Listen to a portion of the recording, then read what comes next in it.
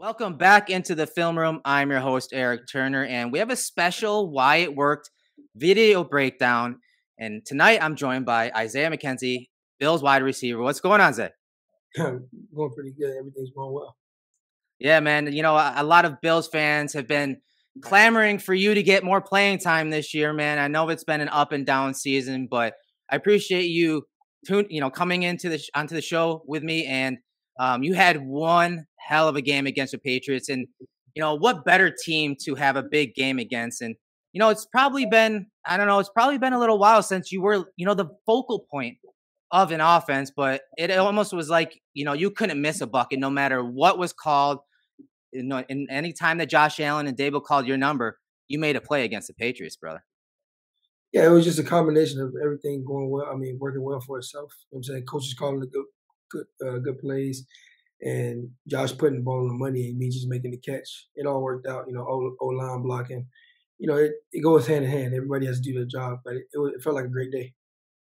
Yeah. So maybe when was the last time would you say that, you were the focal point? Because that's what makes this so great. A guy like yourself, that has a role on the team and, his number's not often called, but then a game like this of this magnitude for the division, your number's called. When was the last time you had that feeling like, hey man, I'm the mismatch. Give me the ball.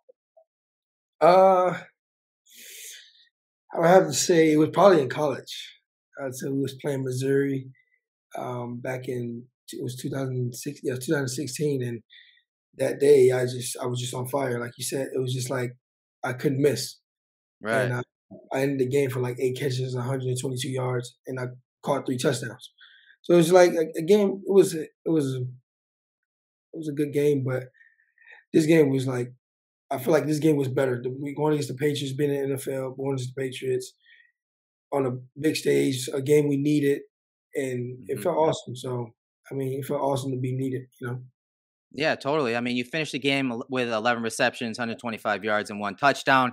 3 of those receptions and 29 of those yards were on third downs. So you had 100% conversion rate on third downs. And obviously, the play we're going to break down is your touchdown that was on fourth down. Obviously, a reception for a touchdown.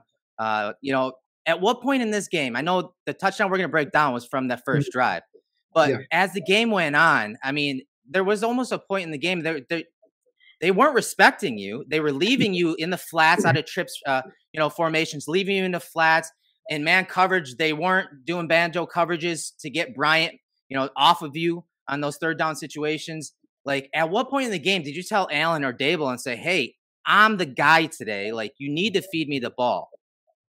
I probably didn't say those words, and I probably should have elaborated more than what I did. But I mean, it came to me anyway. But during the game, like the first quarter, we were running a lot of out routes, and I noticed that he was playing a lot of outside leverage, off and outside. Right. And when he was playing off and outside, I kept telling my receivers coach Chad Hall, I'm like, hey Chad, he's playing off and outside. Let me run away from him. And I didn't know how fast the guy was. I knew how fast I was, but I didn't know how fast he was, if I could run away, or if they would have somebody on the backside covering the over routes. But I really didn't say much. It just started happening. It just started like Dable, he started seeing like outrun the guy and just get across the field, and I was winning on man-to-man coverage, so he just kept the ball rolling. And with the flat routes, they were leaving me open because we were getting the zone, but they was getting too much depth. The corner were getting a lot of depth because they were trying to, the high-low read. High to low, yep. Yeah, so when they kept getting depth, Josh just kept dishing them out to the side, and I was just getting yards after the catch. Yeah, and that was great. What was great about Josh Allen this game is he was taking what the defense was giving him. When those corners were bailing off and falling off and you were wide open underneath, he was taking it, giving it to you like this play, and you're getting upfield after the catch. That's the, part of the element that you add to this offense, aside from this, the jet sweeps and touch passes. And, man, you had some really great catches in this game on those deep over routes, and that's something that we haven't seen as much of in 2021 because teams aren't playing as much man coverage this season against you guys than what we saw in 2020. But I mean, after your day in those deep over routes versus man coverage, I'd be surprised if we see it anymore because there was no one able to cover you. Bryant could not cover you, as you said, from outside and off coverage on those crossing routes. And again, they weren't giving him any help. Here, you separate, you get into the guy's kitchen, you separate against Brian on another deep in-breaking route. But I'd be surprised if we see that much man coverage against you guys and that wide receiver unit going forward, because I mean, the element with you in there now and that on film, they are going to have to be cognizant of what you can do against man coverage. Well, we do love man as receivers. We do love man coverage, especially Yeah. we love man coverage. The Dolphins, they run a ton of it. Obviously, the Patriots, they run a ton of it. A lot of teams, like last year, ran a ton of it. So it was like we love it. We all can run, we all can catch the ball, and I'm pretty sure any receiver that's in our receiver room is like licking their chops when it's man coverage. When it's zone, it's kind of hard. You kind of like got to take what they give you, and just it's a longer drive when it's in zone. In man coverage, you can catch the ball, break a tackle here and there, and you can get a quick 20, maybe even score on man to man. Zone is kind of thick and dunk and try to drive downfield and try to catch the ball, possession catches and stuff like that. So yeah, I don't know. I don't think teams would play us man to man. Speaking of zone versus man, we're going to get into the film room. We're going to break down your touchdown in the low red zone on 4th down. So let me set the play up. It's a first quarter, 4th and 2 situation, ball in the low red zone on the 3-yard line, 6:43 on the clock. Josh Allen is in a shotgun formation, and he has Devin Singletary and Sanders to the top of the screen, which is to the left side of the formation. Then Knox, yourself, and Diggs to the out to the right side of the formation to the bottom of the screen. And I want you to talk initially about what you saw prior to the snap as you're setting up here prior to the snap. I see. Well, I looked at the shell. There was no. It was kind of a shell, but it was a safety at the top on Knox. It was a safety on Knox, and then you had Duggar on Singletary, and then 41 on me. And so I see across the board. I just assumed man to man. And it looks like man to man across the board, right? Across the board, man to man. So I didn't think it was. I didn't know if it was. I knew it wasn't blitz zero because everybody was on a guy, and there was a 21 Phillips was in the middle, so I'm assuming he was the rat player. So right here, I'm looking inside, as you can see. I'm looking at the ball, but I'm also looking at 21 to see if he's gonna go, if he's gonna be blitz 1, blitz 0, or is he gonna stay there and be the rat player. So that's what I was looking at before the play.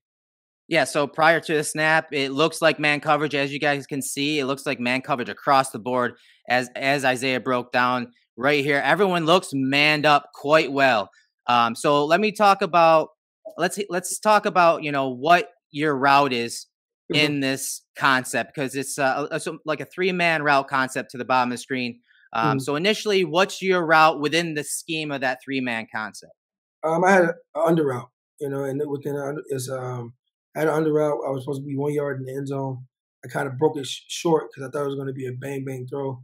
I thought Josh would look, our way first, but it was man to man, so we tried to use the rub routes on the left, and they kind of comboed it on the left side as you run the film. Yeah, they kind of comboed it the outside. Yep, a little banjo coverage. They switch. Yep. Yeah, they switched it, and Josh, his read was off. Well, not read was off, but Josh went away from that, and then the next guy is me.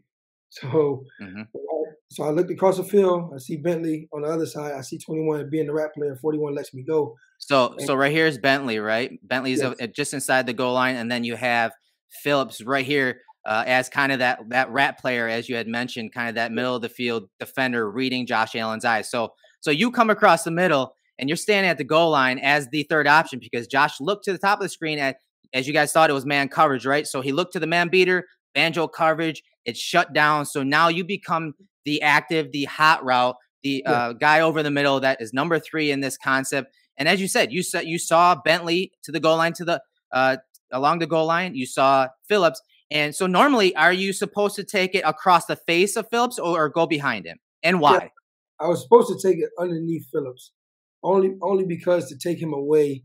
If 41 was following me, if he stayed with me and 21 jumped on me, he was going to hit Diggs. But 41 fell off, and 21 was supposed to, because 41 fell off, going back to Diggs to play Diggs underneath, and 21 was going to take me if I went underneath him. But Bentley also was coming back to the middle as well. So it was going to be, if Josh would have threw it, it was going to be a bang bang, and it would have been a tough throw for him. You know what I'm saying? Considering it's 2 people on me. So yeah, 2-on-1, yeah. Yeah, 2-on-1. So instead of making it hard for me and making it easy for Josh, I just went over the top of Phillips and made So Phillips come to me smart. by himself. I love So it. I I just went love over it. the top, and I seen Josh had room. I mean, Josh had time, so I went over the top, and then it's just me and Phillips, and his back turned, and Josh gave me a chance. So as you're now going towards the back line here, Uh-huh. where were you expecting the ball to go? Were you expecting the ball to hit you right along where the P is, or were you going to carry it all the way across the field? Well, I was gonna keep going, and I seen Josh's eyes. I was gonna keep going, and I thought he was gonna throw me like probably a little bit past the P, or just a little Yeah. float. But I had no until I watched the film. I had no idea J.C. Jackson pushed the running back out of bounds. Hmm. So I didn't see him until I watched the film on Monday. And good thing Josh, threw me a liner, and I got to slow down, throttle down, and just catch it right there. Yeah, this is what I love about football. It's a the play calls there. Everything looks, a certain way prior to the snap. The picture changes after the snap. You see them basically fall off into like a zone coverage.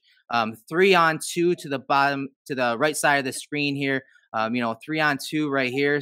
And they kind of drop you. And then again, you're thinking, you're processing on the fly is really what makes this play. That adjustment of not going just across the face of this player in Phillips and walking into a 2-on-1, you work towards the back line and still using your speed, and you're able to reel the ball in on a throw that was to your back shoulder. So you're running across the screen from right to left here from the end zone view, and you're able to throttle down and make that catch in the back of the end zone on your back hip, on your back shoulder. Just great work on the back line there, Isaiah. Yeah, it was a sorry. I asked Josh. I said, "Hey, Josh, you couldn't throw that in the back, well, at least a little bit further."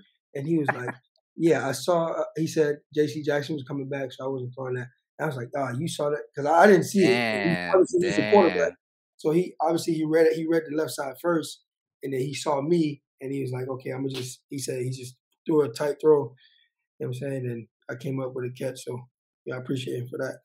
Yeah, that's great. As you said, he started left. He got 1 and 2, and ruled them out. He gets to number 3 yourself. And what I love about this too is he saw you and he saw Phillips, but he does one quick check out to Diggs right there. And he's, Yeah, as you had mentioned, Bryant was kind of fell off and sat there, number 41, and so he's eliminated. And with all that time for Josh Allen in the pocket, you extend the route. He's able to extend the play from the pocket and hit you on the back hip there for the touchdown. Just great work between two guys there in yourself and Josh Allen. And, kudos to you, man, because these are little nuances and things that guys that, are getting a lot more reps than you in practice, because a lot of people don't realize, Isaiah, that, depth players, they don't only, practice the plays that are in the game, that you might not get as many reps, but you're yeah, also doing scout duties. So you're not, yeah, you're yeah, doing a lot. You're wearing a lot of different hats, and people don't yeah. realize that, and then add in special teams and all that stuff. So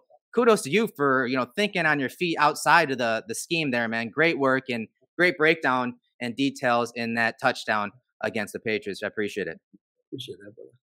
So now, with that over, I gotta Yeah, ask to wrap it up. There's a big game tonight, and it doesn't involve you, but it involves your alma mater. yeah. So let me hear your prediction for the game and maybe share a nugget or two. That's one thing. Like when I break down film, I try to share a nugget that many other people aren't covering. So maybe give us something to watch in this game, something that fans can take their eye off the ball and either watch his player or watch his concept or down in distance. Give us something good to take in tonight when Georgia plays Michigan. Um, I would say my prediction for the game. What is it was the spread is like 7 points or something like that. I feel like we have a great chance. You know what I'm saying? To go up big and get to where we want to get to, and that's the national championship. But we got to handle Michigan first, and I think they're gonna get it done. I know they're gonna get it done, and I'm not too worried about it. But I would say the nugget I would have is I got to go with the defense. You know what I'm saying? It's defense on third down when it matters. Defense the defense comes up big every time, and I love me some 99. In the D line, you got a couple of good players. You got a couple of good players in there, A but 99, couple? Yeah, a couple of that defense is stacked, dog. Come on now. Don't play humble now. Isaiah, I think we all know your personality. Don't play humble now. You can bust it out the cover one film room now. Like Yeah, you can throw out that swag. You know you got that swag in this game. Come on now. yeah. I listen. They do got a lot of good players, and I wanna see them do well. That defense, I want to see do well, and also, I hear a lot of talk about Stetson Bennett and JT Daniels. That's it's like yeah. I heard a lot about JT Daniels, to be honest, from Matt Barkley, because JT Daniels is from California, right? And Yep, from Matt yep, Barkley, because he loves JT Daniels, and I'm like, yeah. Stetson Bennett, the mailman delivers. You know what I'm saying? Walk The on. mailman delivers. He always delivered. Like I'm watching the season, I'm like, he getting the job done. He So get it done. Yeah, yeah, exactly. so I mean, I'm happy to watch him and see him go out there and sling the rock. I'm helping his team win. But one more player, he's back, Pickens. I can't wait to Oh, see oh him play. yeah. Oh yeah. Pickens Oh is yeah. back. I Yeah. can't wait to see him play. You know what I'm That saying? boy's smooth. That boy's Yes, smooth. yes, I missed him out there. I like seeing him play. Laylock's not out there, but I'm saying we'll get him back next year. But a lot of great young receivers out there that's ready to play. 84. He's Mm-hmm. doing a Mm-hmm. hell of a job. The freshman, the tight end. Tight end. It's Yep. we got a lot of talent. It's a lot of talent. I just want to There see it. you go. There you go. I want to see it all come together. But I think I know Georgia has this tonight, so I can't wait to watch. Yeah, I can't wait either, man. And I'm sure a lot of fans can't wait to watch this breakdown and hopefully some future breakdowns with you and I in the film room. Isaiah Mckenzie, appreciate you joining me in the film room this week. Appreciate you, brother. Thank you.